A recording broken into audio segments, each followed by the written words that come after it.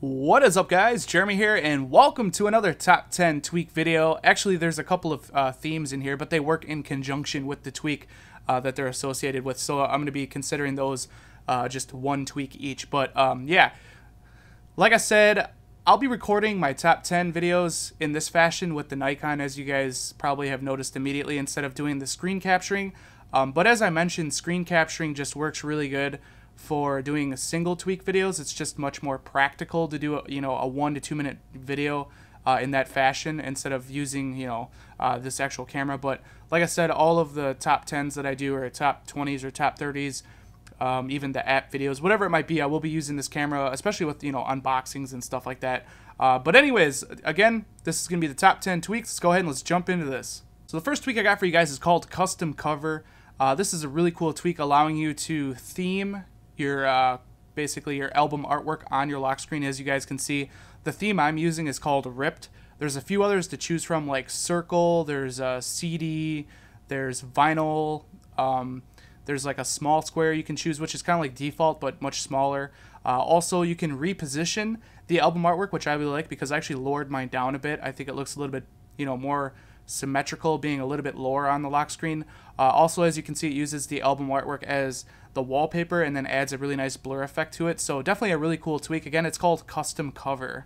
The next tweak I got for you guys is called BootSound. Now, going off of just the the way the name sounds, you would think that this adds a sound for when you reboot your device, which it does, but it also will do the sound when you respring your device as well, which I really like because I respring my device all the time with how many tweaks I try out on a daily basis. But yeah, there's a few options here within the settings. First off, you have your on silent mode. I don't like having that on. You have play early, and then you can also adjust the volume right here with this slider. But that's not the best part. The best part is the actual sounds that you get to choose from. I believe there's other add-ons that you can get with this within Cydia, but I just like the Mac OS sound. So if I go ahead and play this, let me turn my volume up first. I guess that might kind of help. So here's the Mac OS. I'm sure you guys are pretty familiar with that. That's usually the one I like to use because I do have a Mac.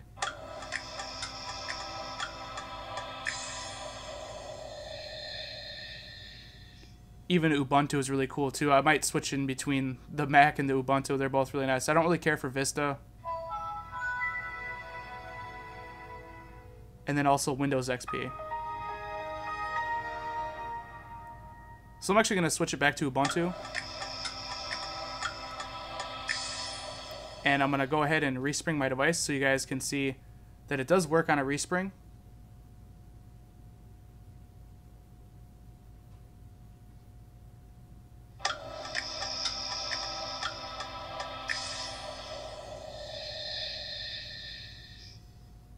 So there you go. It's actually really, really nice. Again, that's called BootSound. Next, we have a theme and a tweak combo. I'm considering this one just because the theme is a part of the tweak. So first off, the tweak is called ClassicDoc.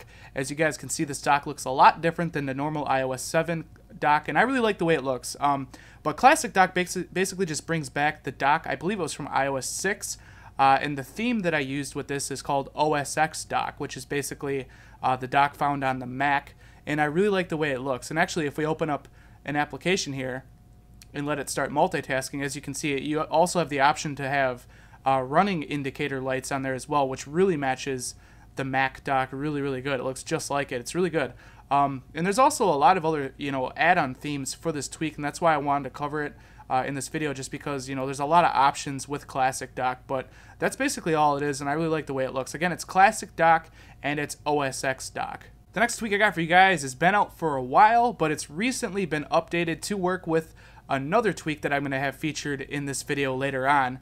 And this tweak is CCToggles. So if we open up our normal, this would normally be Control Center, but as you can see with this tweak, it combines your switcher and Control Center. But what CCToggles is basically, it gives you the option to add new toggles to Control Center. As you guys can see, I have respring. Also, you have reboot, and you can actually add more toggles to this. You can change the the layout of basically the toggles, or the what's the word I want to use for that? You can basically rearrange them to any way. Like I moved airplane all the way to the left next to Wi-Fi. We got Respring Bluetooth and then a settings shortcut right there. So it's really cool that it allows you to add, just a ton of different toggles and rearrange them. And then also, if we open up our quick launches at the bottom, as you can see, you have your normal flashlight, camera, calculator, and there's actually another shortcut for settings. But if I swipe to the right, as you can see, I added Instagram, Cydia, Spotify, and Messages. So definitely a really nice tweak to have on your device. Again, that's called CCToggles. Next, we have a no-brainer tweak. I'm sure you guys noticed it when I turned my volume up, and that's called Status HUD 2. I hate how on iOS 7 or even on iOS 6, when you turn your volume up, it actually has that really annoying HUD right in the middle of your screen, blocking basically anything that you're doing. Well, Status HUD 2 moves that up into your status bar. As you guys can see, if I turn my volume up here or turn it down, as you can see, it just puts it up in the status bar. I think it's a really, really nice tweak. It'll actually take you, probably like a day or two to get used to, because it's just like, it's so much different than having that annoying HUD come up when it's just a couple, the dots up in the status bar. But one thing I really like about that tweak is if you're watching, like, for say a video or like a YouTube video, when you actually turn your volume up or down, it'll actually pull down the entire status bar, and it'll have like a nice blur effect, and you can actually check your battery percentage that way instead of like actually like I'm not sure, you have to actually exit the video to see your status bar. Within YouTube at least. So it's just really nice being able to, if you want to just check your your battery life on your device, you can just turn the volume up and it'll pop down on the very top of the video. Very unobtrusive. Just a really nice tweak. Again, that's called Status HUD 2. Next is another theme and tweak combo, and I absolutely love this lock screen theme. I think it looks really, really good. So first off, the tweak is called Groovy Lock. And then the theme that I'm using with that is called Grand. It might be Grand LS. I'm not 100% sure. I'll leave it listed down in the description, the exact name, because there's actually a few different, Grand themes to get in there, each 99 cents. So I'll leave the name of the exact one I'm using. And the thing that's cool about this theme is you can actually choose it to be like black, like how I have it. I think the black looks really good, obviously, with the black iPhone. But if you have the white iPhone, you can actually have this all in white. Or you can have it, be a bit transparent. Even with the black, you could have it be, more transparent looking, which, depending on what wallpaper you're using, will vary in look. Obviously, if you have a really dark wallpaper on, you might want to switch it to the white, or it to be the white, that's semi-transparent. But I just think it's a really awesome looking lock screen. It's bold, it's easy to see, and it just looks good on the lock screen, I think. But anyways, again, the tweak is called Groovy Lock, and the theme is called Grand. Next, we have the Swiss Army knife of iOS 7. I have not covered this yet, and it's definitely worthy of being in a top 10 tweak video. So if we go ahead and go into my Cydia apps here, and it has its own application. You can actually get to the settings, obviously, within the settings app. But if we go ahead and open up Spring to My 3, this is just hands down, you can do more things with this tweak than any other tweak in Cydia. I'm pretty sure it just allows you to do almost, anything you can. I'm not even going to go through all the stuff because I could spend easily 10 to 15 minutes, demonstrating this tweak. But you can adjust the animations, you can change the speed, you can have lock animations, which is really cool. Like you can have like old TV tube and stuff like that. You can have, it even comes with its own like barrel, scrolling animations for your icons, which is pretty neat. You can resize your icons, you can change the layout of your icons, you can change your dock, you can have more than 4 icons there. You can change the folders, the status bar. Actually, with the status bar, I like to have almost everything hidden except for battery image, battery percent, carrier, network type, signal strength, and time. Otherwise, I keep everything else hidden just because, I don't know, I just don't care. Like, I don't need to see that AirPlay is on because I know that I usually know when it's on. Or if my alarm is on, I don't need an icon for that. I usually know if I have an alarm turned on or not. But yeah, it's another thing you can do.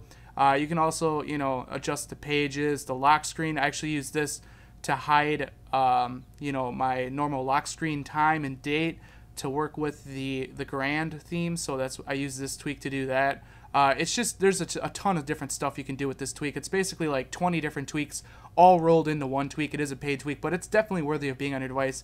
Again, it's called Springtomize 3. Next, we got the barrel killer. For those of you that are familiar with the tweak barrel, this is called Cylinder, and it is free. That's why it's so awesome.